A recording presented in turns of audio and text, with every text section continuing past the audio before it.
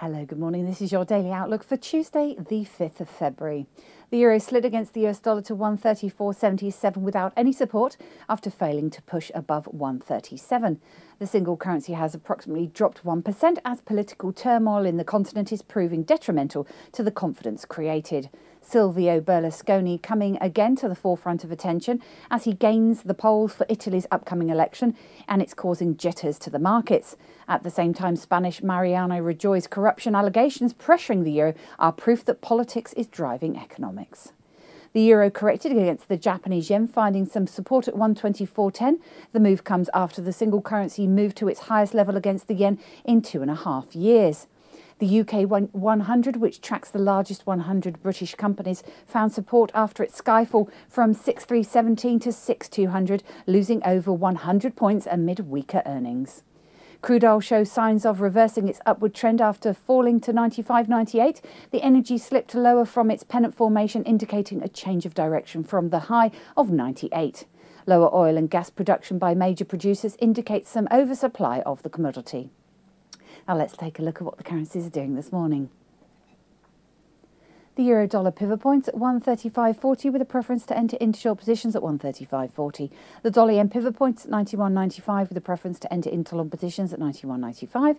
The Aussie dollar pivot points at 104.40 with a preference to enter in short positions at 104.40.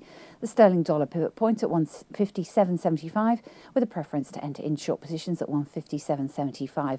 And the dollar CAD pivot points at 0.9945 with a preference to enter into long positions at 0.9945.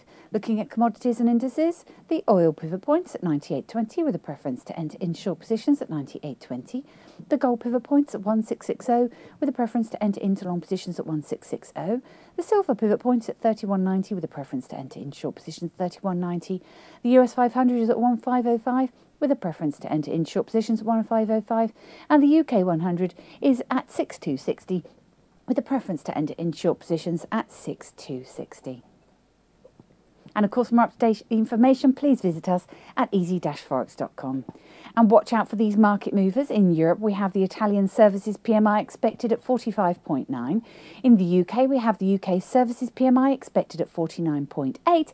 And in the US, we have the US Non-Manufacturing PMI expected at 55.2.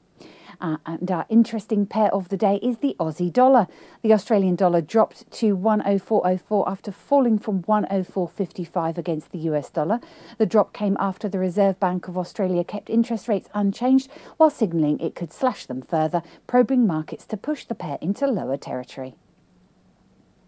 Thank you for tuning in to our Daily Outlook. We look forward to seeing you again tomorrow. I'm Emma Andrew from the Easy Forex Dealing Room. Have a great day.